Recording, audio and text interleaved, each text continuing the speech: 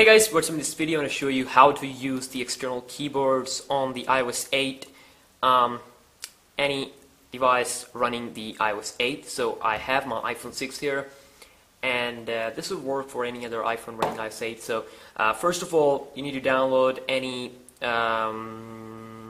keyboard, any third-party keyboard. So I downloaded this keyboard here called as PopKey, and first when you launch this keyboard, you have to make a account, and after making an account, just go to the settings. And after downloading any third-party keyboard, you have to go to settings, then general, then go to the keyboard here, keyboard settings. Then all you need to do is go to keyboard, and then basically when you install an external keyboard, you have this option here.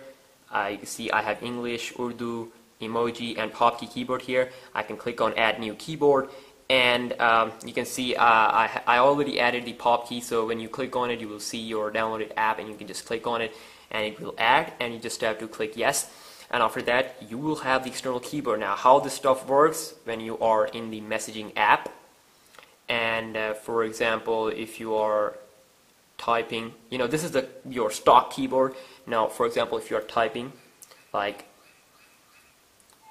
hey what's up, or hey IDK, or hey, or whatever, so just if you click on this globe here, you will see this is my other keyboard, my Urdu keyboard, and this is my and now this is the keyboard which is called as a PopKey keyboard that I downloaded. Now basically PopKey keyboard is a kind of like a GIF keyboard. It's not a full external keyboard like stuff, but click on the globe and you will see your external keyboard, and that's how the stuff works. It's a pretty quick little tutorial. So if you have any questions or problems, you can comment down below, and I will see you in the next video. Peace out, and be sure to subscribe to my channel for daily tech videos and more stuff. I'll see you.